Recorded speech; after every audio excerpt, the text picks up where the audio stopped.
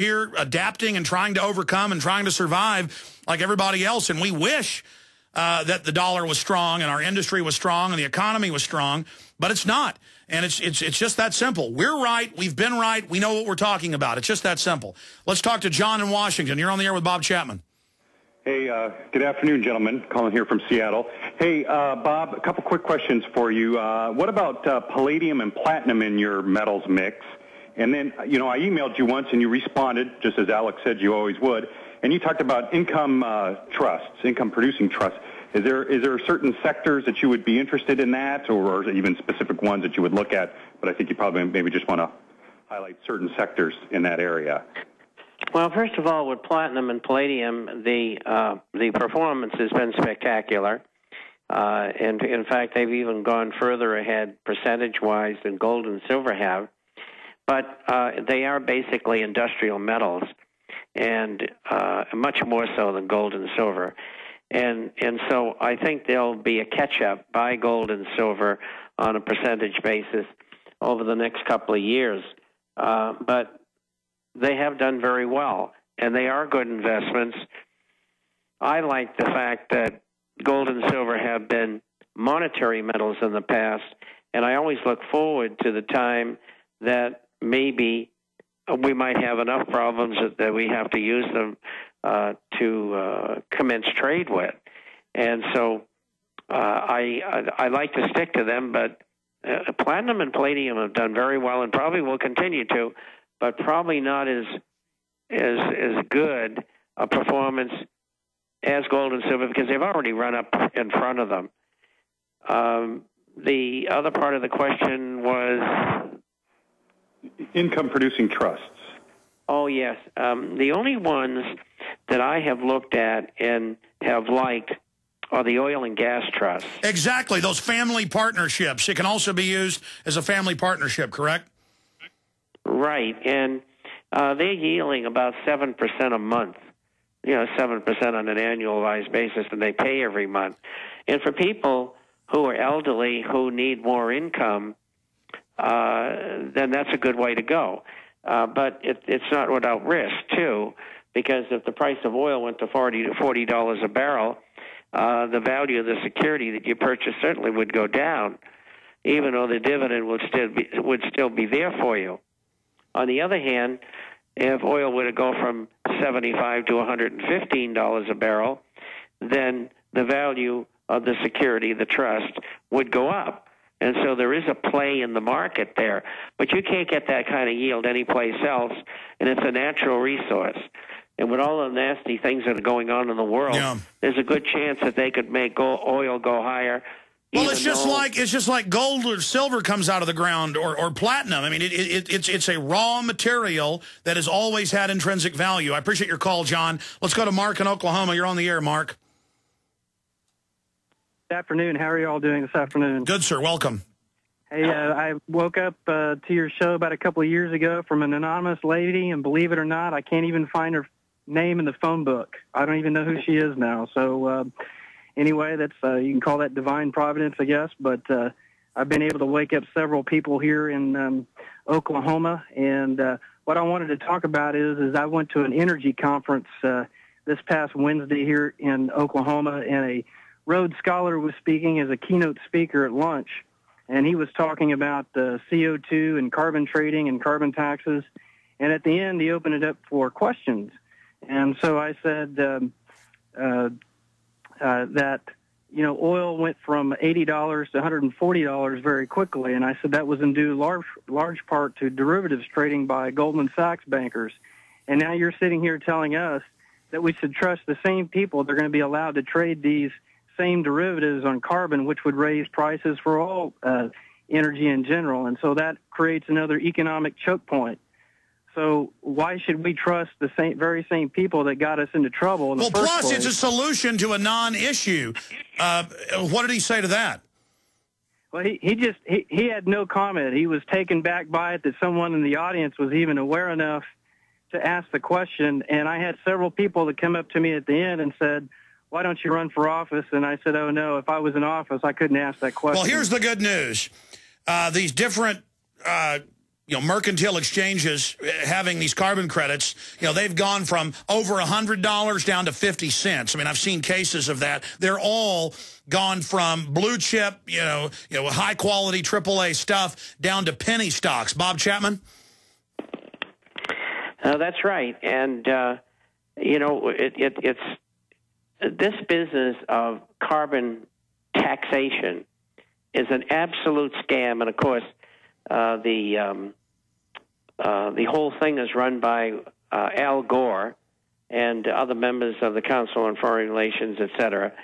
And this is the way they want to fund what they want to fund, not only in the United States but worldwide. And they just don't want to give up. I mean, you and I covered this in a big way about a year ago, especially when we were part of the group that exposed what was going on. And carbon taxes are just another scam, and I'm happy that this gentleman stood up and asked the hard question of, what do you mean, what are you doing? And the speaker had to back off and just stand there and say nothing because someone had exposed him for what he was and just another phony. Well, this gives the private bankers control over energy, and they state the global government will be run by the 6 mega banks, and they will charge you carbon taxes, and you will pay them. And it's just a giant fraud. Hey, we're the bankers that ripped you off. Now pay us money or the earth will die. I mean, it's the oldest trick in the book, and the good news is it's imploding. We're going to jam in Aaron, Michael, and Bill, maybe even Brian, in the final segment straight ahead with Bob Chapman. I'm Alex Jones. This is the GCN Radio Network. GCNlive.com is a great news website as well. They post a lot of our key reports and many others from Ron Paul and others at GCNlive.com. So for other news we haven't covered, GCNlive.com. You worry, but only because you're paying attention. What's happening in the Gulf of Mexico illustrates an audacity toward nature. A similar audacity called GMO, or genetically modified organisms, means that the quality of commercially grown food may be compromised with our health in the balance. Now that summer's here, what better time to learn about the bounty that nature provides in wild edible food? Let author Linda Runyon show you the best-kept secret in plain sight, that food is everywhere you look. This summer, for the cost of a good meal or two out, you can literally starvation-proof yourself and your loved ones against any future craziness, and put up tons of free food, too. Whatever experiment is being run on us, you can rest assured that Linda's 50 or so staple foods aren't involved. Our foods are their enemy. So go to ofthefield.com or call toll-free 1-888-51-EAT-FREE and take that first step. Make your oasis of food security and nutrition now. That's OFTHEFIELD.com or call 1-888-513-2837. Start now and make 2010 your year of independence. They helped to create a new world order. We are part of a new world order. A new world order based upon collective action. Invisible Empire is a damning indictment of the globalists through their own words and documents. The new world order really is a tool for addressing a new world of possibilities. It means all the world under their control. The United Nations would take over America. The Trilateral Commission would control the world. Invisible Empire chronicles how men of power and influence have worked in stealth for centuries to establish an oppressive world government. I believe, first of all, that we now need nothing short of a world constitution for the global financial system. Global governance with the establishment of the G20. So it's going to be an inner ruling elite and then everyone else. And I got news for you. You're everyone else. Invisible Empire. Secure your copy today at Infowars.com or PrisonPlanet.com, or watch it online in the highest quality at PrisonPlanet.tv.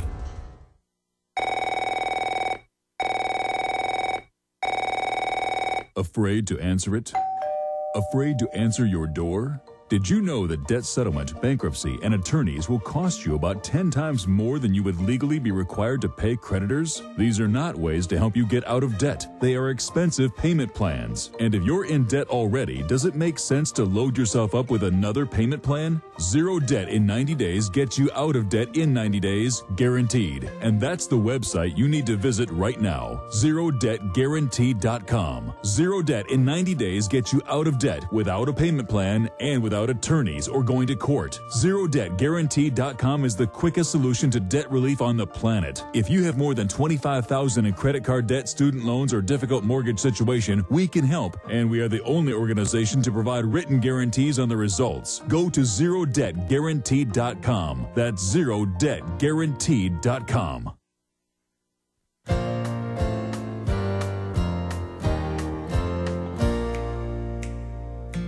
Well, I'm not the kind to kiss and tell, but I've been seen with Farrah. I've never been with anything less than a 9. So fine. All right, it's a final segment here. We're just doing our best to get people to wake up to how crazy things have gotten.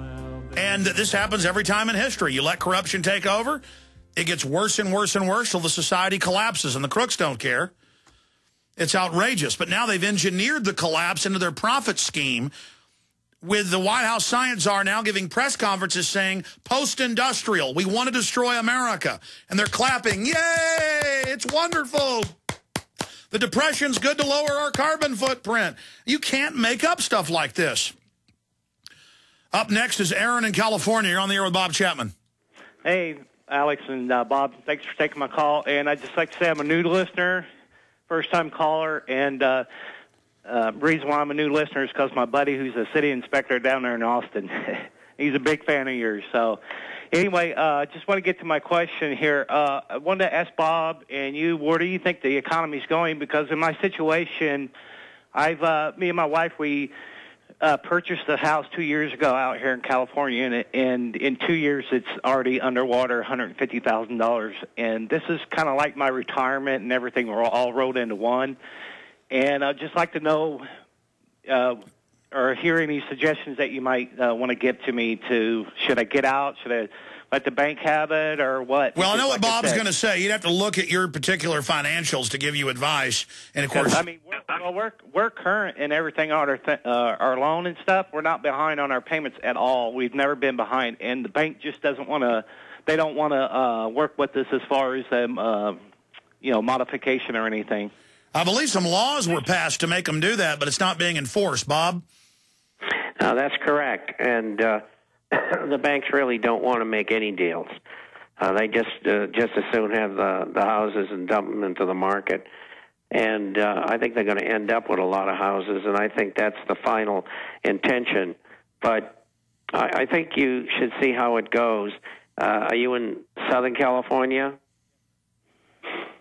Yes. He said yes. His audio was real low. Oh, and so I think you can expect next year that you'll probably, and maybe into the year after, you'll probably see another 10 to 20% drop in the value of the home. But if you're willing to stay there and you can make the payments and that doesn't bother you, that's fine. But on the other hand, if you don't want to continue to be in an underwater home, you just walk away from it. Well, see, in California is a state you can do that. Well, the thing is what I'm afraid of is if the economy crashes, I'd like to be prepared, and it just doesn't make sense for us to keep spending $4,000 a month versus $2,000 a month in renting. But the thing is, I got kids, and I want to make sure my kids are safe and protected and taken care of, that I can provide for them. Well, I understand you live in California, but that's a state I'd get out of. I mean, if you have your druthers and could get out of California, I'm not telling you what to do with your particular case, sir, but me, I wouldn't be anywhere near California. Bob? Move to Austin. But, the point is, the best thing to do is really to walk away. That's a large monthly payment. And you can rent a house in California for probably $1,800, $2,000 a month. That's a heck of a lot cheaper. Well, God bless you. And I thank you all for your advice, and thanks, Alex, for doing our country for everything you do out there. Okay, well, listen, we're almost out of time, Aaron. Sorry to hear that you're in that situation. That's why it's so painful to really be aware of what these globalists have done. But thank you. Michael, Bill, Brian, Jesse, we're out of time. I'll be back Sunday, 4 to 6 p.m. Central with the abbreviated Sunday broadcast. Bob, Lord willing, will be back next Friday in the third hour. I appreciate the crew doing the great job, the Genesis Network, all of our sponsors, all of you out there that make this transmission possible. We'll continue to try to get the word out and wake as many people up as we can. Also, be sure and support all of our local affiliates by spreading the word about them and supporting their sponsors. Couldn't do it without them. You are listening to GCN. Visit GCNlive.com today. Listen up, friends. This is Alex Jones with key information. The mainstream media is now admitting that we're going into a